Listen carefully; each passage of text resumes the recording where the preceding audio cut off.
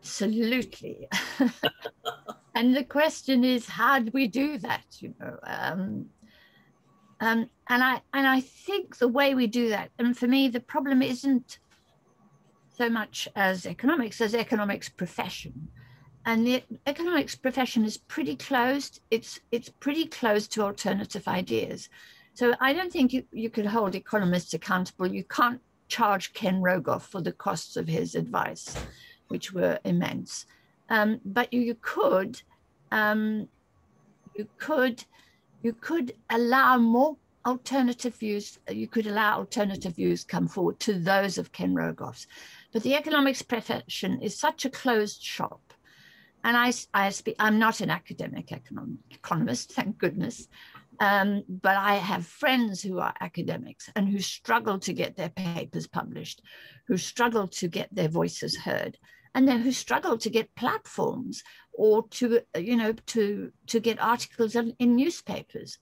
And that, as far as I'm concerned, is a form of discrimination which is deeply harmful to the profession. You know, let 1,000 flowers bloom, let people speak, and let's avoid censorship. But I think within the profession, we get censorship, and we get the elevation of those who've made mistakes, are not isolated for that, are not denigrated for that, or are not downgraded, or what is the word,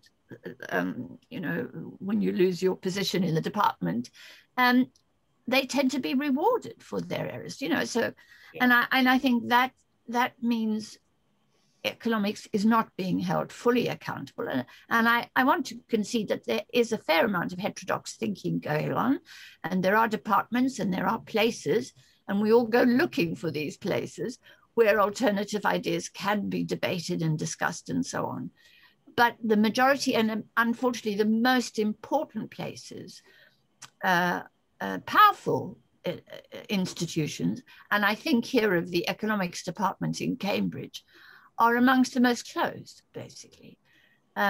So I think that's how we hold economists transparent, is by exposing them and exposing the sector and opening up the sector to more alternative ideas. And I feel particularly bitter about Cambridge. I made a speech at Cambridge about Keynes, where Keynes is treated as a kind of novelist of the economics of the early 20th century and not taken seriously at all. And when I spoke at one of the anniversaries, I think, of the general theory, I've got a very hostile reception, not just from economists, but also from their students, who, of course, all been indoctrinated in an anti-Keynesian point of view. So.